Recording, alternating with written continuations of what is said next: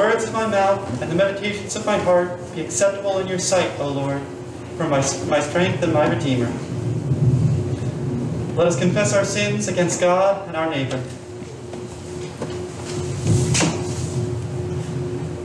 Most merciful God, we confess that we have sinned against you in thought, word, and deed, by what we have done and by what we have left undone. We have not loved you with our whole heart. We have not loved our neighbors as ourselves. We are truly sorry, and we humbly repent. For the sake of your Son, Jesus Christ, have mercy on us and forgive us, that we may delight in your will and walk in your ways, to the glory of your name. Amen. Almighty God, have mercy on you. Forgive us all our sins through our Lord Jesus Christ. Strengthen us in all goodness, and by the power of the Holy Spirit, keep us in eternal life. Amen. Lord, open our lips, and our mouth shall proclaim your praise. Glory to the Father, and to the Son, and to the Holy Spirit, as it was in the beginning, is now, and will be forever. Amen. Hallelujah. The earth is the Lord's, for he made it. Come, let us adore him. Saying together Psalm 100. Be joyful in the Lord, all you lands. Serve the Lord with gladness, and come before his presence with a song. Know this, the Lord himself is God. He himself has made us, and we are his. We are his people, and the sheep of his pasture. Enter his gates with thanksgiving. Go into his courts with praise. Give thanks to him, and call upon his name. For the Lord is good, his mercy is everlasting, and his faithfulness endures from age to age. A reading from Isaiah. I will be ready to be sought out by those who do not ask, to be found by those who did not seek me. I said, here I am, to a nation that did not call on my name. I held out my hand all day long to a rebellious people who walk in a way that is not good, following their own devices. A people who provoke me to my face continually, sacrificing in gardens and offering incense on bricks, who sit inside tombs and spend the night in secret places, who eat swine's flesh with broth of abominable things in their vessels, who say, keep to yourself, do not come near me, for I am too holy for you. These are a smoke in my nostrils, a fire that burns all day long. See, it is written before me. I will not keep silent, but I will repay. I will indeed repay into their laps their iniquities and their ancestors' iniquities together, says the Lord. Because they offered incense in the mountains and reviled me on the hills, I will measure into their laps full payment for their actions. Thus says the Lord, as the wine is found in the cluster, and they say, do not destroy it, for there is a blessing in it, so I will do for my servant's sake, and not destroy them all.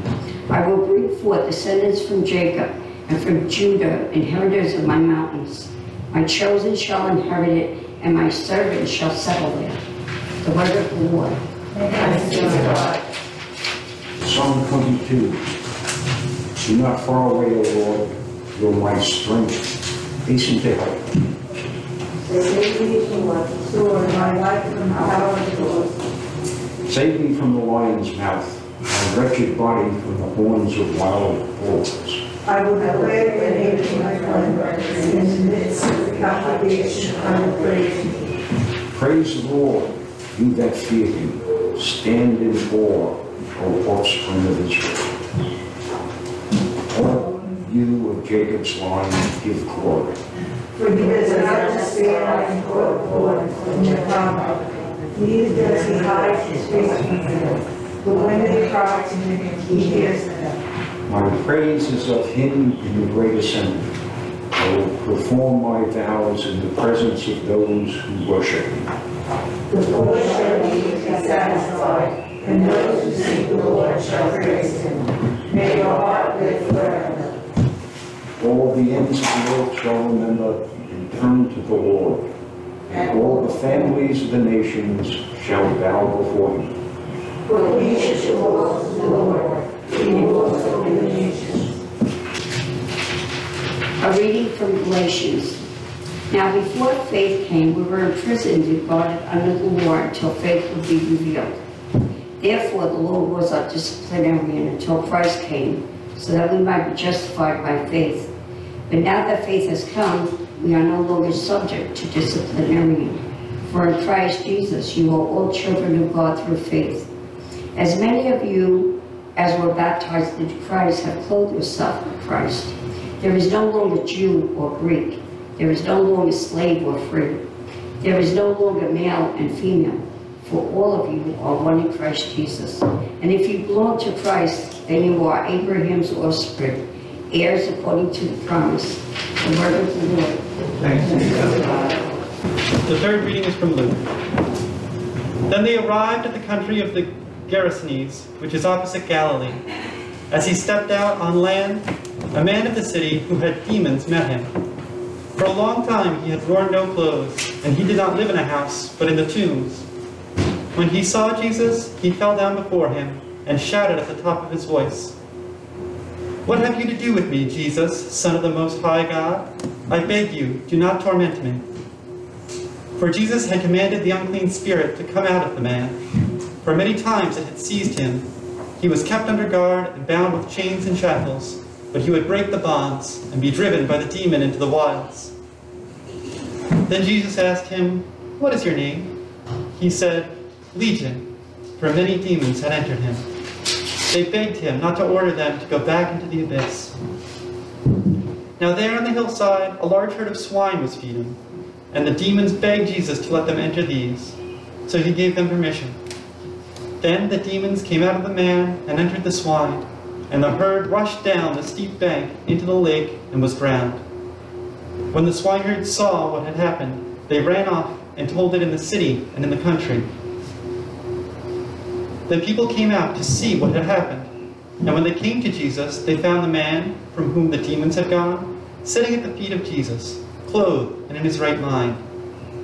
And they were afraid. Those who had seen it told them how the one who had been possessed by the demons had been healed. Then all the people of the surrounding country of the Gerasenes asked Jesus to leave them, for they were seized with great fear. So he got into the boat and returned. The man from whom the demons had gone begged that he might be with him, and Jesus sent him away, saying, "Return to your home and declare how much God has done for you." So he went away, proclaiming throughout the city how much Jesus had done for him. The word of the Lord. Thanks be to God.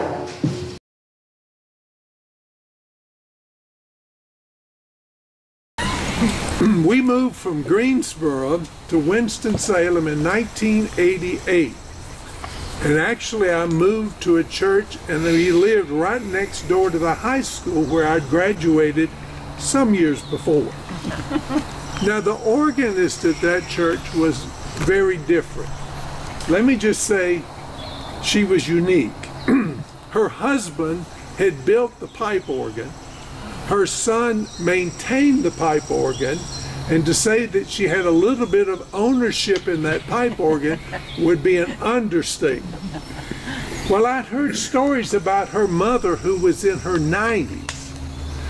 One of the stories I heard was the police picked her up one day wandering the streets in clothing that was not appropriate for the season. Let me just put it that way. The police took her back to her home and found a fence and a locked gate. And the police said, "How did you get out?" And she proceeded to climb over the fence, go back in her house, and she was fine. So one day the organist came into the church, said her mother was in the hospital. She didn't say, "Please go see her," but I picked up on that pretty quick. And I was headed to that hospital, and I went into her mother's room, and she was just in a very strange position, and I thought, okay. And she was very sweet, and she said, "Oh, yes, you're over there at Freeze Moravian. Yes, I know where you're from." And she said, "Come over here just a minute." She said, "Untie me." She was in a straitjacket. Oh my gosh. And I said, "Oh, no, I can't do that, you know." She said, "Yes, you can. Come over here and untie me." I said, No. The doctors and nurses need to do that. Well, this kept going until she was shouting at the top of her voice, "You can do it, get over here." Now, I was hoping someone would rescue me or they would hear, no nurses, nothing. So I finally had to say, you know, so-and-so's having surgery right now. I need to go check on them. I got out of there. Now, I was very uncomfortable in that situation. Can you imagine Jesus and the disciples getting out of the boat and this man running up to them, shouting at them? No clothes, living in the tombs? Well, today's gospel is one of the strangest moments, I think, in the ministry of Jesus. Jesus is out in Gentile territory, far away from home. And in this shadowy, strange place, he encounters a very strange man. The man has lost that veneer of rationality between which we mark sane and insane. He is possessed by demons, we're told. Now, we'd say he was very ill. He screams, he's naked, he's deranged, he's living out in the tombs. Now, I know we're modern people, and we don't usually say people are possessed by demons. We blame it today on chemical imbalance or a traumatic childhood. But when you see a person face to face with severe emotional distress, you might want to say they're possessed by a demon. The possessed man is delivered from his afflictions, miraculously cured from his illness. Praise God. But not so quick. The Galilean pork producers protest. They have lost quite a bit of money in this deal with the pigs running into the water. Darkness comes in many forms. There's an economic side or dimension of our social illnesses. Healing is okay as long as it doesn't affect business. The man's story is meant to be told and received gladly among those who suffer from demons of confusion and despair. It's a story meant to be celebrated by those of us who love people who suffer from demons of confusion and despair. It's a story meant to be celebrated by those who love those who suffer these death-dealing demons. The story makes it clear that no region is immune from the power of Jesus. Jesus works out on the edges of our secure world, reaching out to those who have pushed to the periphery. He is light in our darkness. We need to tell this story, not only telling it so happily about the people of confusion, but telling it to ourselves, those of us who are here at this moment in the light. We know it's frightening to go out on the fringe. We know we're comfortable here at home, hunkered down among those who are not sick, not confused, not in bondage. But we need not fear the fringe, out in the margin. That's where Jesus is today, on the outside. His power is very effective there, especially there. So we need to go and tell what God has done for us, and we need to tell others how much the Lord of life and light can do for them. Amen. Amen.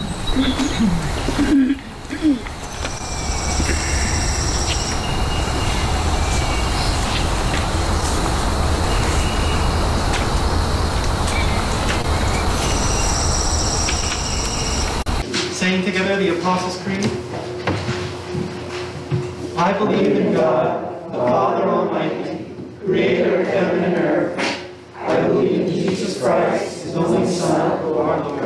He was conceived by the power of the Holy Spirit and born of the Virgin Mary. He suffered under Pontius Pilate, was crucified, died, and was buried. He descended to the dead. On the third day he rose again. He ascended to heaven and is seated at the right hand of the Father. He will come again to judge the living and the dead. I believe in the Holy Spirit, the Holy Catholic Church, the communion of saints, the forgiveness of sins, the resurrection of the body, and the life everlasting. Amen. The peace of the Lord be always with you. And also with you. Let us greet each other with the sign of peace. Peace. Okay, you may be seated. I don't have any announcements here except for the big one,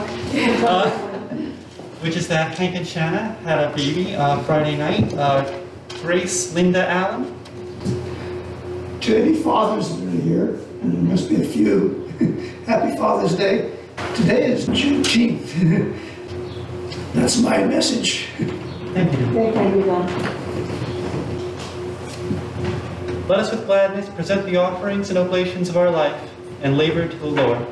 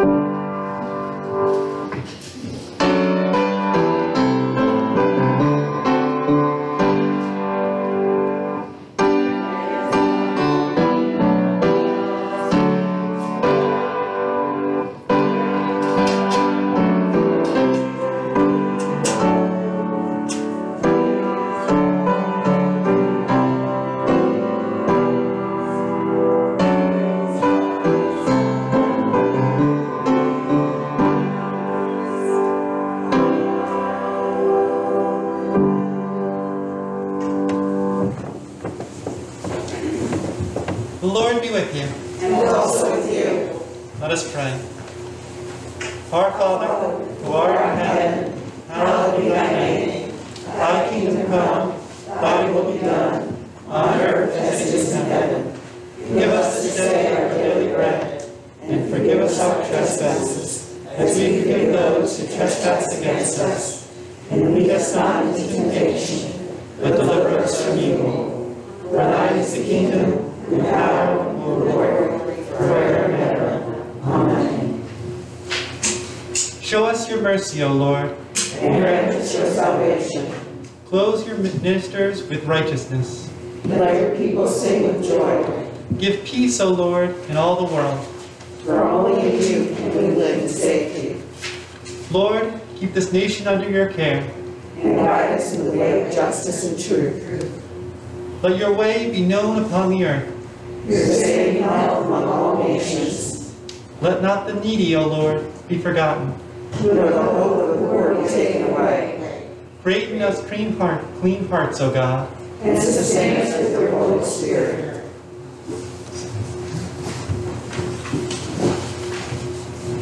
Sorry.